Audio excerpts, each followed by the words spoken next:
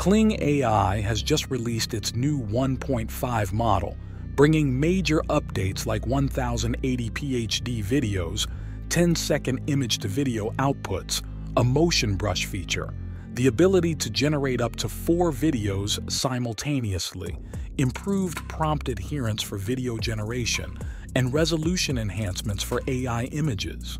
It also comes with a comprehensive Kling AI guide.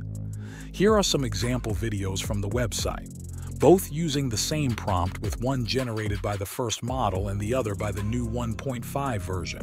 Both videos turned out well, but the one on the right is noticeably brighter and shows more detail in the woman's appearance.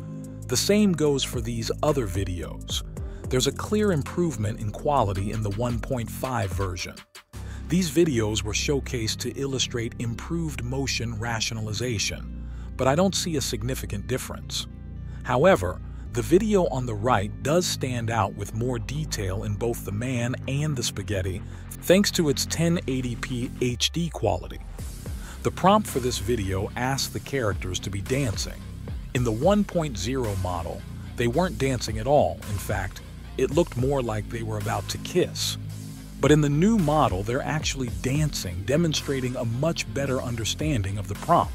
Now that we've reviewed Kling's video examples, let's try generating some of our own. To switch between models, you can go here, but we'll keep it set to 1.5.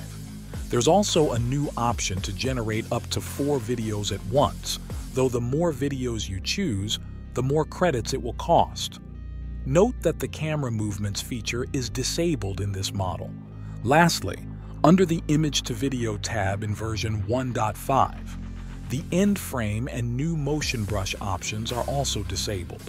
First, I'll generate videos using the Text to Video tool, starting with Model 1.0 and then Model 1.5. Both videos will be 10 seconds long in professional mode with default settings. Here are the results. Both videos look good, but I find the 1.5 model's output superior. The quality is sharper and the background is brighter, though that's not necessarily better in every case. The 1.5 model also has better prompt adherence.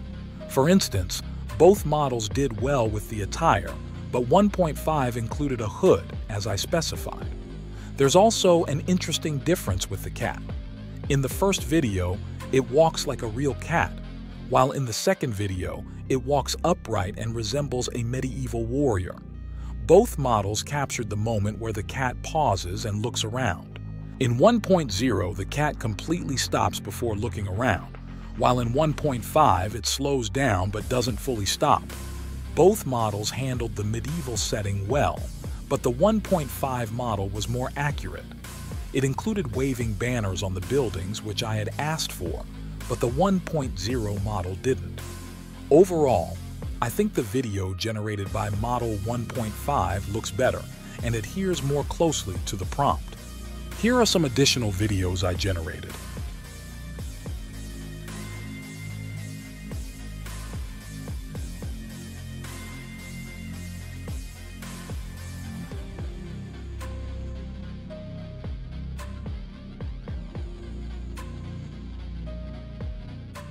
Next, let's try the Image to Video tool.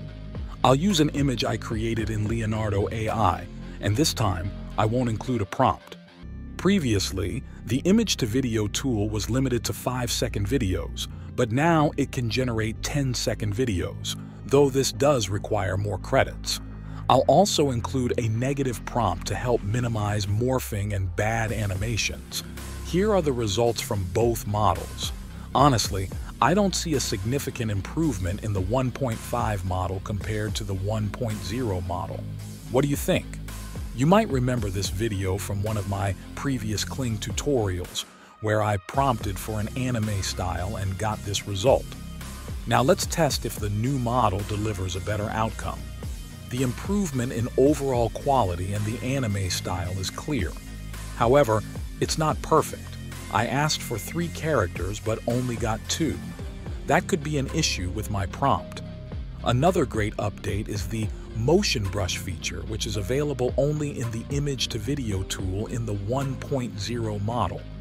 I'll use an image from my history to demonstrate.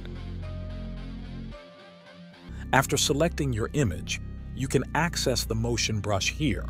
This is the brush interface, where you can add up to 6 brush movements, each represented by a different color. First, select an area by drawing over it with the brush, and you can adjust the brush size as needed. You can also enable auto-segmentation to automatically select an area by clicking on it. Once the area is selected, click on Track and draw the motion path directly on the image.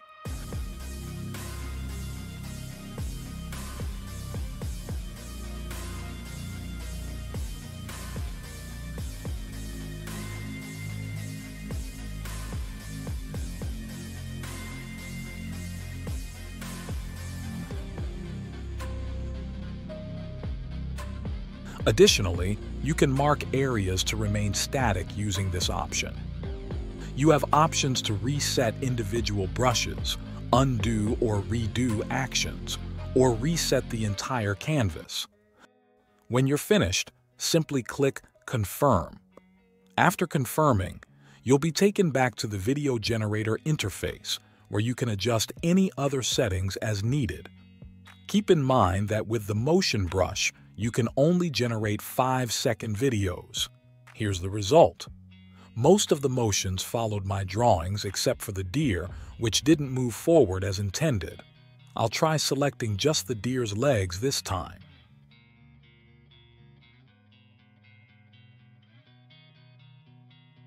Also, you'll notice the camera is moving. I'll fix that by selecting the background to remain static.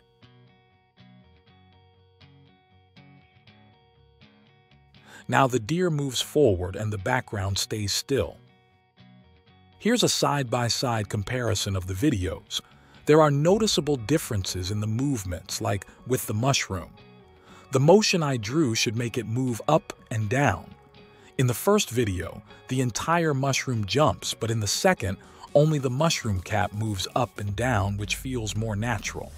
There have been even more recent updates, including lip sync, a new community section where you can share your work and potentially earn up to 666 inspirational credits, and full access to the API platform without a waitlist.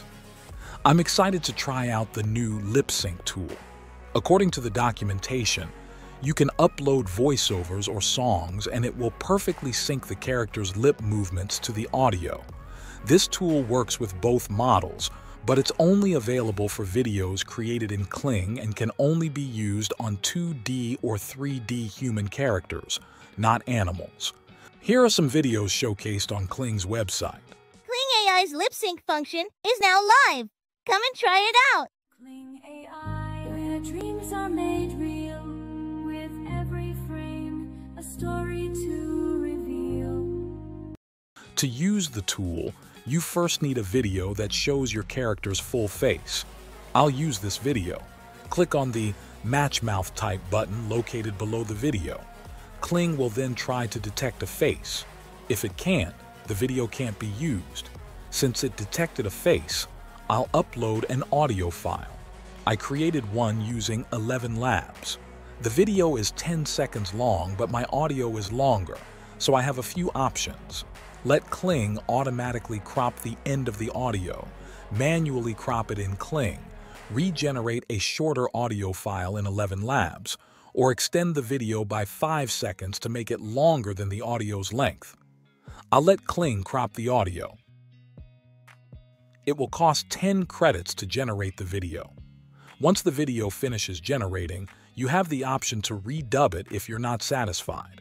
Also, take note of the paper airplane icon. This allows you to publish your video to the community, where you could earn extra credits.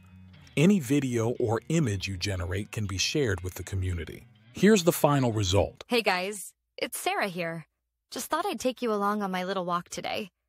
You know, sometimes you just need to get out of the house, clear your head, and just walk. These updates are impressive. In most of the comparisons, I've noticed a clear improvement in both video quality and prompt accuracy with the new model. The motion brush feature is a game changer, making Kling even more competitive with platforms like Runway. The lip sync tool is also great, though one downside is that you need to create a video first and then use that video for the lip sync. It would be even better if you could generate lip sync directly from an image or integrate the audio into the video creation from the start. What do you think of the new updates? Please share your comments below and let me know what you think. If you found this video helpful, please like and subscribe to our channel for more content. Thank you for watching.